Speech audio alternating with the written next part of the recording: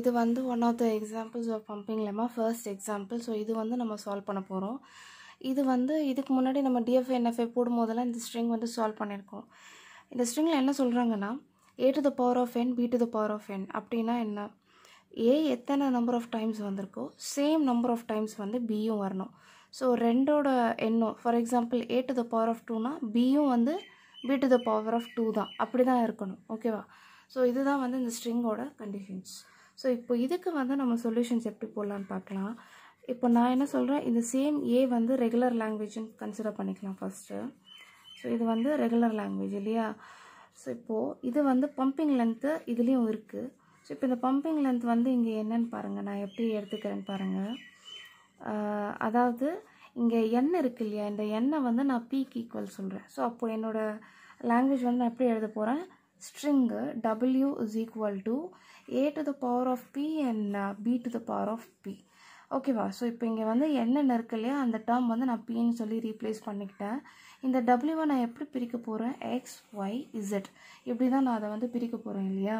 So இப்போ இங்கே வந்து பாருங்கள், பம்பிங் லென்த் வந்து ஃபார் எக்ஸாம்பிள் இங்கே வந்து எக்ஸாம்பிள் நான் சொல்கிறேன். ஃபார் எக்ஸாம்பிள் இங்கே வந்து என்னோடய பம்பிங் லென்த்து பார்த்தீங்க அப்படின்னா 7ஆக இருக்க போகுது. ஓகேவா? ஸோ இப்போ இந்த p is equal to 7 அப்படின்னா a 7 டைம்ஸ் வரணும், பியும் அதே மாதிரி 7 டைம்ஸ் வரணும். அப்போ w is equal to 1 2 3 4 5 6 7. ஓகேவா? அதே மாதிரி பியும் 1 2 3 4 5 6 7. ஸோ இப்படி நான் எழுதிக்கிறேன். இப்போ வந்து பாருங்கள், இது வந்து ஸ்ட்ரிங்குக்கு இப்போது லென்த்து வந்து 7 சொல்லி வச்சுட்டு ஏ வந்து 7 டைம்ஸ் போட்டிருப்போம், பியும் வந்து 7 டைம்ஸ் போட்டிருப்போம். இப்போது இந்த டபிள்யூவை நான் எப்படி பிரிக்கணும், எக்ஸ் ஒய் இசட். ஸோ இந்த இடத்துல நான் என்ன பண்ண போகிறேன்னு பாருங்கள். ஸோ இது வந்து கேஸ் 1ன்னு எடுத்துக்கலாம்.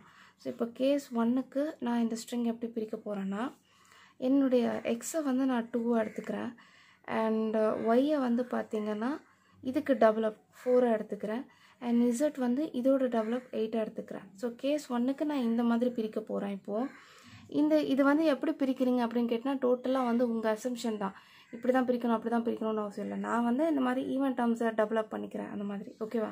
ஸோ இப்போ ஃபர்ஸ்ட்டு 2 ஏ வந்து பார்த்தீங்க அப்படின்னா எக்ஸு, ரிமைனிங் இருக்கிற 4 டேர்ம், அதாவது ஃபஸ்ட்டு வந்து நம்ம என்ன பண்ண போகிறோன்னா Y is in A part. Okay?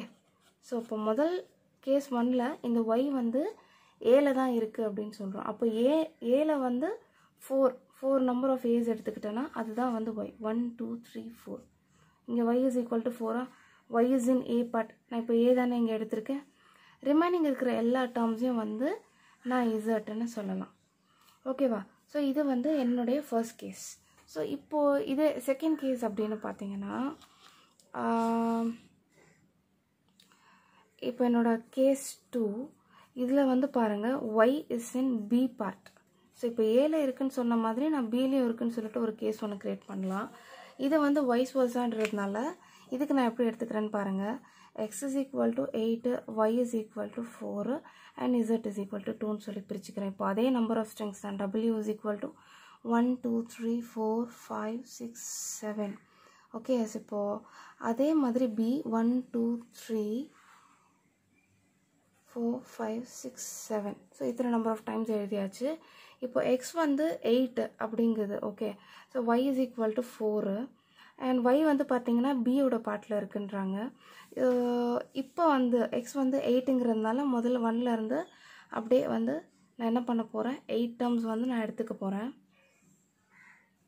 7 and ஒரே ஒரு பி வரும். இது வந்து எக்ஸு அண்ட் 4 பியை மட்டும் நம்ம வந்து ஒன்றா எடுத்துக்க போகிறோம். இது வந்து ஒய்யை அண்ட் 2 ரிசல்ட்டை மட்டும் தனியாக எடுத்துக்கலாம். அவ்வளோதான். ஓகே? இப்படி தான் இந்த பார்ட்டில் தான் நான் பிரிக்கிறேன். ஸோ இதையும் வந்து ஓரமாக வச்சுக்கோங்க.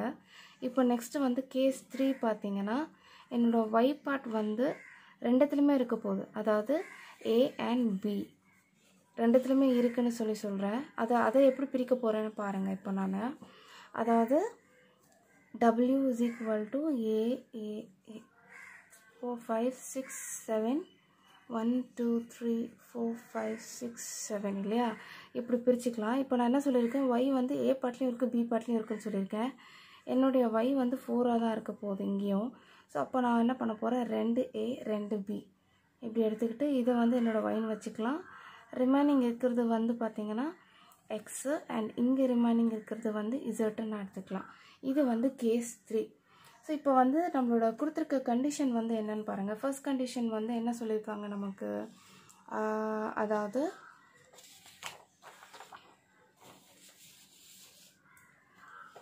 கொடுத்துருக்க கேஸ் 1 முதல்ல எடுத்துக்கோங்க. கேஸ் 1ல் ஃபஸ்ட்டு கண்டிஷன், நம்மளோட ஃபஸ்ட்டு கண்டிஷன் வந்து என்ன இருந்தது, X Y to the power of I Z இல்லையா. ஸோ இது வந்து டஸ் நாட் பிலாங்ஸ் டு ஏன்னு சொல்லி நான் ப்ரூவ் பண்ணோம். இது இப்போது டஸ் நாட்டா இல்லை பிலாங்ஸ் டு ஏவான்னு நமக்கு தெரியல இல்லையா. ஸோ இப்போ ஃபஸ்ட்டு வந்து நான் இந்த கண்டிஷன் எடுத்துக்கிறேன், கொடுத்துருக்க கண்டிஷன் நான் எடுத்துக்கிறேன். இந்த கண்டிஷனை வந்து நான் ஃபால்ஸ்ன்னு ப்ரூவ் பண்ணால் தானே does not belong to the லாங்குவேஜ்னு வரும். ஸோ இப்படி நான் கண்டிஷன் எடுத்துக்கிறேன். இதில் வந்து ஃபஸ்ட்டு பார்த்தீங்கன்னா X Y to the power of 1 Z. Okay, இது வந்து இப்போ நான் கண்டுபிடிச்சிருக்குது. ஸோ இதுக்கு வந்து இப்போ இன்னொன்று என்ன பண்ண போகிறோம், ட்வைஸ் பண்ண போகிறோம். அதாவது இந்த ஒய்யை வந்து இன்க்ரீஸ் பண்ண போகிறோம். So X Y to the power of 2 Z. So இப்போ இந்த கேஸ் 1க்கு நான் ஒரு டேர்ம் கண்டுபிடிச்சிருக்கேன் இல்லையா. கேஸ் 1க்கு நான் ஸ்ட்ரிங்கை வந்து எப்படி சொல்லியிருந்தேன், w is equal to 1 2 3 4 5 6 7 1 2 3 4 5 6 7. Okay, so இப்போ இப்படி தான் நான் வந்து டபிள்யூக்கு இதை பிரிச்சிருக்கேன். எப்படி பிரிச்சிருக்கேன், ஃபஸ்ட்டு 2 வந்து எக்ஸு அண்ட் ரிமைனிங் இருக்கிற 4 பார்ட் பார்த்திங்கன்னா ஒய்யு அண்ட் அதுக்கப்புறம் இருக்கிறதெல்லாம் இசட்டாக பிரிச்சிருக்கேன். இப்போது இங்கே X Y to the power of இசட்டுன்னு தானே இருக்குது. ஸோ இப்போ இங்கே எக்ஸு வந்து என்ன இருக்குது, ஏ தான் இருக்குது. ஸோ அந்த ஏ அப்படியே எழுதிக்கோங்க. ஒய்ங்கிறது 4 நம்பர் ஆஃப் ஏஸ் தான் இருக்குங்க. ஸோ இப்போ 1 2 3 4 ஒரு வாட்டி ஒய் எழுதியாச்சு. செகண்ட் டைம் ஒய் எழுத போகிறேன். 1 2 3 4.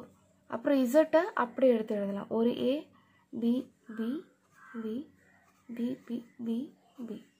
ஓகே, ஸோ இப்போ பாருங்கள், ஒரு வாட்டி எக்ஸ் எழுதியாச்சு, 2 வாட்டி ஒய் எழுதியிருக்கேன் அண்ட் ஒரே ஒரு வாட்டி வந்து என்னோடய இசட் டேர்ம் எழுதியிருக்கேன். So X Y square Z. So இப்படி தான் வந்து என்னுடைய கேஸ் வந்து ஃபார்ம் ஆகுது. ஸோ இப்போ இதில் பாருங்கள், இந்த கண்டிஷனுக்கு இப்போ நான் என்ன சொல்ல வரேன் அப்படின்னு பார்த்தீங்கன்னா, இந்த கண்டிஷனுக்கு நம்பர் ஆஃப் ஏஸும் நம்பர் ஆஃப் பிஸும் பாருங்கள்.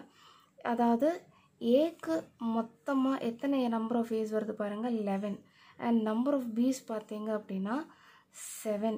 ஸோ இப்போ வந்து என்ன ஆகுது, A to the power of n, அதாவது ஏவோட எண்ணும் பியோட எண்ணும் நாட் ஈக்குவல்.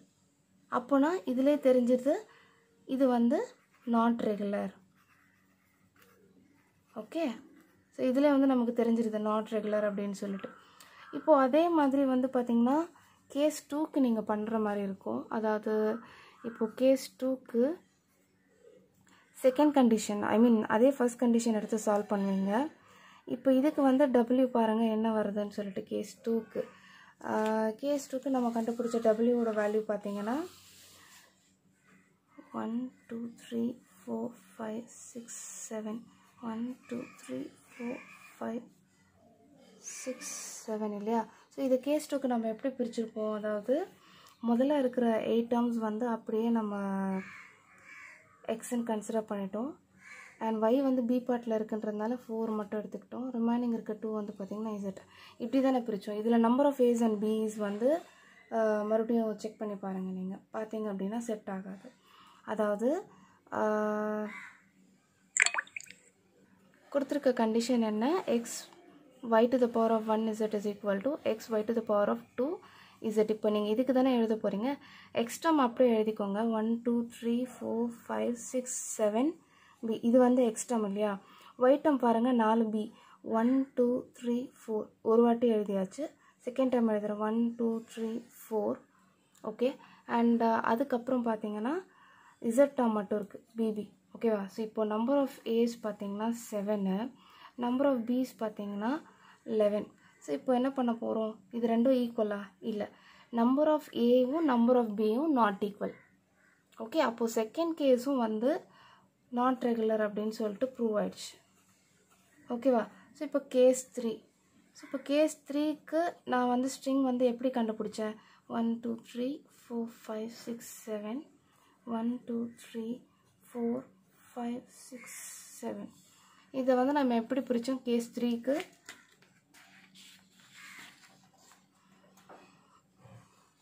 அதாவது நடுவில் இருக்க இந்த ஏஏ பிபி இதை வந்து நான் ஒய் டேர்மாக எடுத்துக்கிட்டேன்.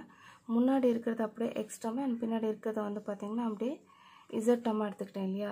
ஸோ இப்போ இதுக்கு அதே மாதிரி எழுதணும். ஒய்யை இன்க்ரிமெண்ட் பண்ணி நமக்கு என்ன நம்பர் ஆஃப் ஸ்ட்ரிங்ஸ் வருதுன்னு சொல்லி பார்க்கணும். ஸோ அப்படி பார்க்கும்போது எக்ஸ் பார்ட் வந்து பார்த்திங்கன்னா ஃபஸ்ட்டு 5 இருக்குது. 1 2 3 4 5 நம்பர் ஆஃப் ஏஸ் இருக்குது. அண்ட் ஒய் வந்து பார்த்திங்கன்னா 2A 2B ஈக்குவலாக இருக்குது. ஏஏ பிபி ஏஏ பிபி நான் 2 வாட்டி எழுதிட்டேன். நான் ஒய் ஸ்கொயர் இருக்கு இல்லையா? ஒய் டேர்ம் பார்த்திங்கன்னா 2 வாட்டி எழுதணும்.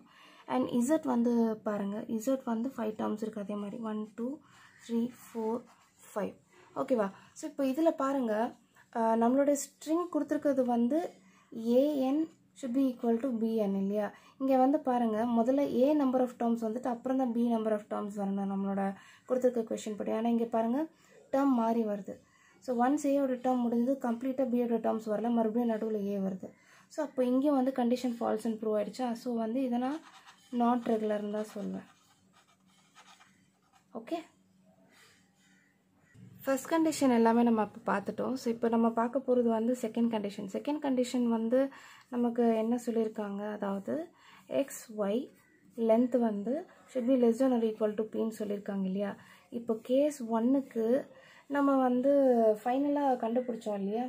அதாவது நம்ம அந்த X Y square Z case 1க்கு என்ன வந்ததுன்னு பாருங்கள், ஏஏ. ஓகே, ஒரு நிமிஷம். நம்ம இந்த வேல்யூ அப்ளை பண்ணதுக்கப்புறம் நமக்கு என்ன வந்தது? ஏஏ ஏஏஏ 4 வாட்டி வந்தது இல்லையா? ஏ okay. And A B B B B B B. இதில் வந்து நம்பர் ஆஃப் ஏ டைம்ஸ் பாருங்கள் எக்ஸு. அண்ட் இது கம்ப்ளீட்டாக வந்து ஒய் ஸ்கொயர் பார்ட்டு. அண்ட் இது வந்து கம்ப்ளீட்டாக இசட் பார்ட். இப்படி தானே நமக்கு வந்தது. இதில் வந்து இப்போ நம்ம என்ன சொல்லணும், length of X why should be less than R equal to be. இங்கே பி வந்து பார்த்திங்கன்னா 7. Length of X ஒய்னா X Y ரெண்டுத்தையுமே சேர்த்து நமக்கு வந்து என்ன வருது அப்படின்னு சொல்லணும். இப்போது எக்ஸ் ஒய் சேர்த்து பாருங்கள், இது எக்ஸ், அதாவது இது ஒரு ஒய் பார்ட்டு, இது ஒரு ஒய் பார்ட்டு இல்லையா? இப்போ நமக்கு எக்ஸ் ஒய் தான் கேட்டிருக்காங்க. ஸோ அப்போ இங்கே வந்து 1 2 3 4 5 6. ஸோ அப்போ வந்து லென்த் ஆஃப் xy வந்து இங்கே 6, இது வந்து less than R equal to 7 தான். இங்கே வந்து கண்டிஷன் வந்து ப்ரூவ் ஆகிருக்கு. இப்போ இதே மாதிரி கேஸ் 2க்கு பார்க்கலாம்.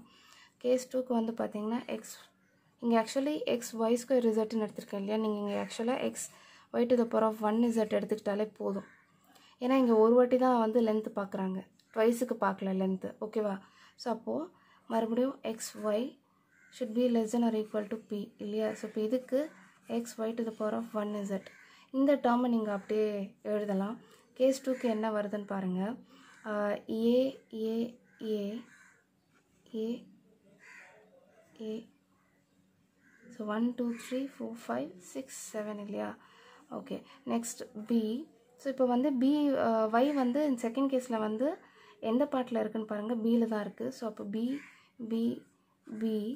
அண்ட் அதுக்கப்புறம் பாருங்கள் உங்களோட இசட் டேர்ம் எங்கே இருக்குன்னு பாருங்கள், 1 2 இப்படி தான் வரும் இல்லையா? ஸோ அப்போ வந்து இது மொத்தமாகவே எக்ஸ் பார்ட்டு அண்ட் இது மொத்தமாகவே ஒய் பார்ட்டு அண்ட் அதுக்கப்புறம் மொத்தமாக பார்த்திங்கன்னா இங்கே இசட் பார்ட்டு. ஓகே, ஸோ இதுக்கப்புறம் நீங்கள் என்ன பண்ணுவீங்க, லென்த்து கண்டுபிடிப்பீங்க. எக்ஸ் ஒய்யோட length that should be less than R equal to 7. இங்கே எக்ஸ் அண்ட் ஒய் சேர்த்தா எவ்வளோ வருது பாருங்கள், ஏ 7 வந்துருச்சு. ஸோ அப்போ 8 9 10 11 12. ஓகே, ஸோ அப்போ வந்து 12 வந்து less than R equal to 7ஆ?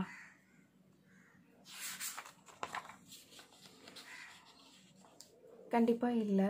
So அதனால் இங்கே வந்து கண்டிஷன் வந்து நாட் ரெகுலர்னு ப்ரூவ் ஆயிடுச்சு. ஓகே, ஸோ இப்போ உங்களுக்கு டிஃப்ரென்ஸ் தெரியணுன்றதுனால நான் X Y to the power of 1 இசட்னு போட்டேன்.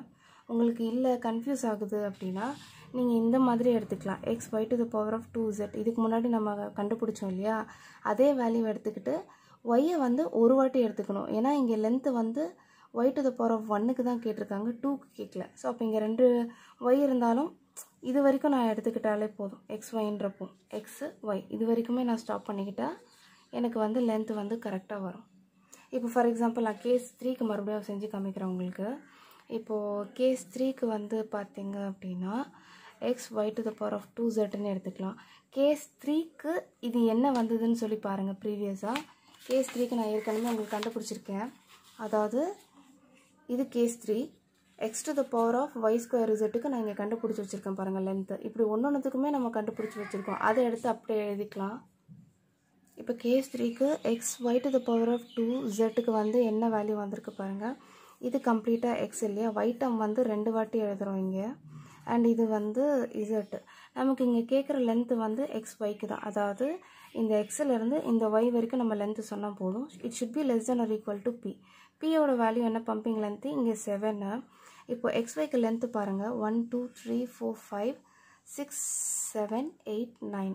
ஸோ அப்போது 9 வந்து less than R equal to 7 இல்லை. ஸோ அப்போ இங்கேயும் வந்து நாட் ரெகுலர்னு சொல்லிட்டு ப்ரூவ் ஆயிடுச்சு. ஸோ இப்போ அதனால் நம்ம என்ன சொல்கிறோம், இந்த a to the power of n b to the power of n இருக்கு இல்லையா. ஸோ இந்த லாங்குவேஜ் வந்து நாட் ரெகுலர் அப்படின்னு சொல்லிட்டு பம்பிங் லெம்மா யூஸ் பண்ணி நம்ம வந்து ப்ரூவ் பண்ணிட்டோம்.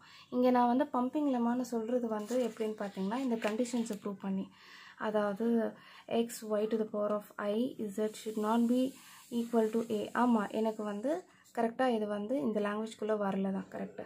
அதே மாதிரி லென்த் ஆஃப் எக்ஸ் ஒய் வந்து should be less than R equal to பின்னு சொல்லிச்சு. ஆனால் இதே மாதிரி எனக்கு பிக்குள்ளே வரல.